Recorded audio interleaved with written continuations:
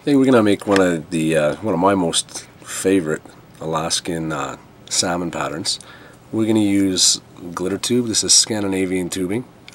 Glitter tube. Though you can see the glitters are put right into the plastic when it's extruded. Really nice bright stuff, and it's gonna work well with the flash fly that we're gonna make. Now the flash fly that we're making is just an adaptation of the very famous flash fly that's been used on hooks for many years. I'm going to start by just cutting about just over an inch of the glitter tube, and I'm going to just quickly melt a lip on the edge of the glitter tube. And I actually caught fire there, and you can see it turn a little bit brown. Not as ideally what you want to do, but I'm fine with it. Fish don't mind either. So I've got a tube now where the back end is ridged. The front end, I'm going to add plastic, small Scandinavian plastic tubing, just like that. Alright, you can see now I've got a step tube again. Rear is the glitter tube, large size Scandinavian tubing, and the front is small size Scandinavian tube. And again, it's just pressed in, not really deeply. It holds on pretty well. I'm not going to glue it at all. Okay, I'll put that onto my tapered pin. Sometimes it's tricky finding the small, there we go, getting into the small Scandinavian tube. And I'll push it on, not too hard, it has to get it jammed, but hard enough so it won't spin. Alright, let's get this tube onto the tapered pin. Just tight enough so it'll come off afterwards. And the whole idea of using glitter tube is to have a lot of the glitter tube actually exposed as the body of the fly. So I'm only connecting the thread way up near the front. I want to have the back part here exposed because that's part of the actual pattern. Now I'm going to make a little ball of seal fur dubbing. This will just help hold the tinsel wing up a little bit. Oops. A little tighter. There we go. Now I don't need a lot of dubbing here, just enough to make a little ball of fur. That'll give a little structure to the soft tinsel that's going to go on next.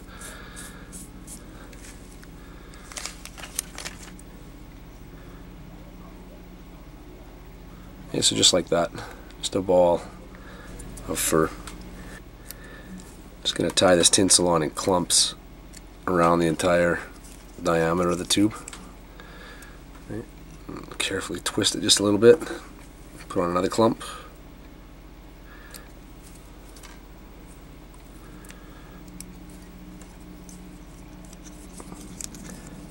And twist it again. Put on another clump.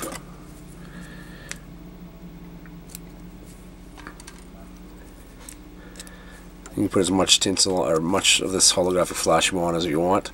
I keep mine a little more sparse than some people. I know some people will tie them where they're almost like those old Christmas tree patterns where it was almost entirely tinsel. Okay.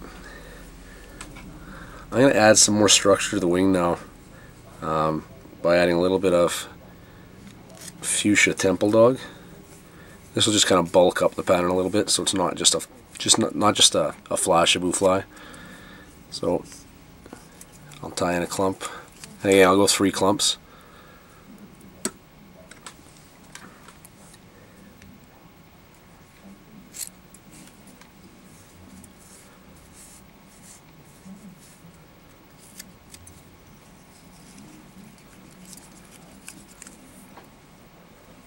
Go one more here.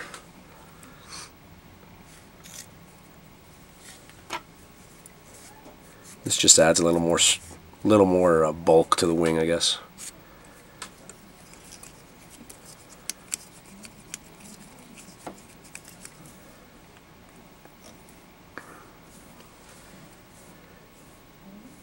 Right, I'm now going to go in with my purple holographic flashaboo. And I'm going to add even more of this than I added the silver. Now I tie these for my own fishing in a lot of different colors. Chartreuse works well, The traditional flash fly color was red with the silver flash. I have most luck with the purple, to be honest, but color is, well, like anything fly tying, color is whatever you want to give it a go.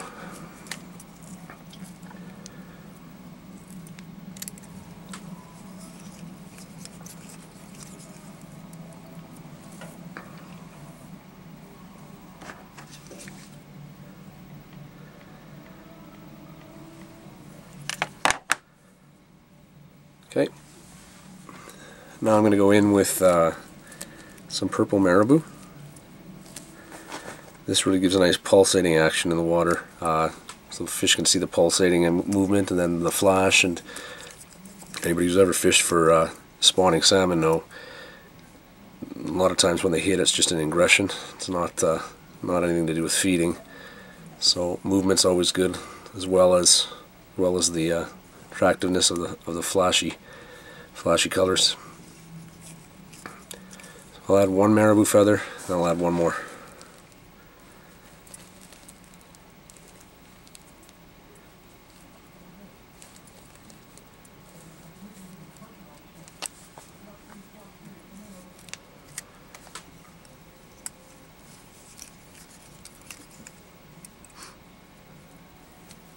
And spinning it on just like you would with any marabou fly, like a popsicle or an Alaska boo.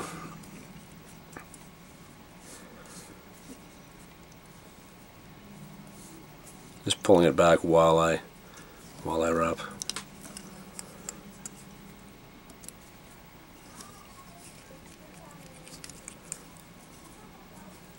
And usually with patterns like this, I'll wet my fingers a little bit. Just pull it back, just so you can see what the final fly is going to look like. Kind of brush its hair a little bit, I guess you could call it. I'm going to go in with a little bit more purple flash, not as much as I used before, but just some accents for the outside collar and things like that.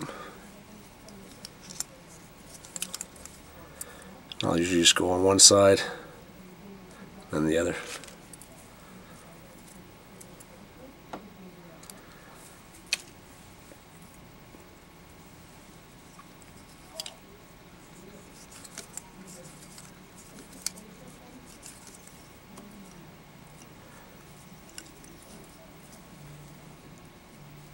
There we go. Now, finishing this off, I usually like to add a collar onto it. Just gives another little addition to an already great pattern. Maybe for the color of this fly, I'm going to go with hot pink. It's a good combination, pink and purple. One of my #1 combos for sure.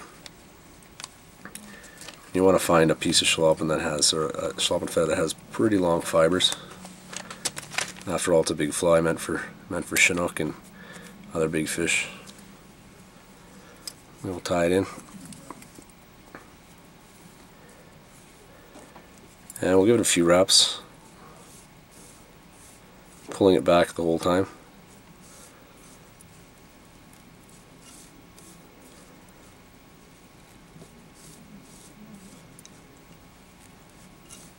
About 5 or 6 wraps in total.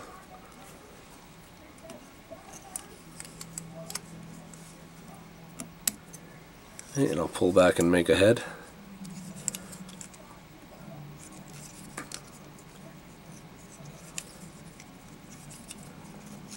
Now, this is a very easy fly to also add a cone head to. I'm not going to worry about a cone head this time though. I'm going to keep a nice small head on this one. And I usually use this on ultra fast sinking line, so weight's really not an issue even though it's a plastic fly. Okay, I'll finish off the head.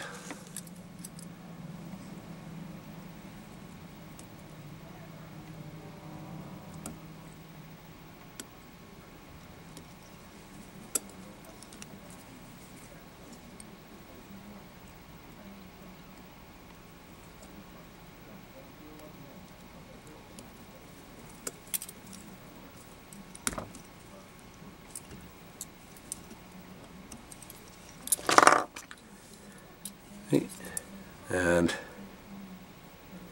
just like usual, I'll cut, leaving about 1 or 2 millimeters. Oh, I have to get this off the pin. Okay, now I'll melt it next to an open flame, just like how we usually melt it. Hey, you can see mine caught fire there a little bit. Don't want to usually do that, but I got it out in time.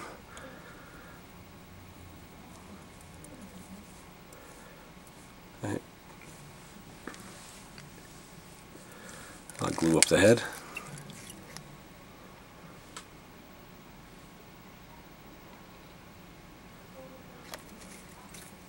Okay, now I don't think this part's too important. Some people think it's a little more important than others. A lot of guys like to have a nice square shape to the back, almost like those Christmas tree patterns I mentioned before. I don't think it's that big of a deal, but you can see a little haircut might be needed. You end up with a really useful pattern for salmon. Like I said, I've had these in my fly box 7 or 8, 9 different colors for sure, and they are winners, no question. Okay, that's my Alaska flash fly on a tube, purple version.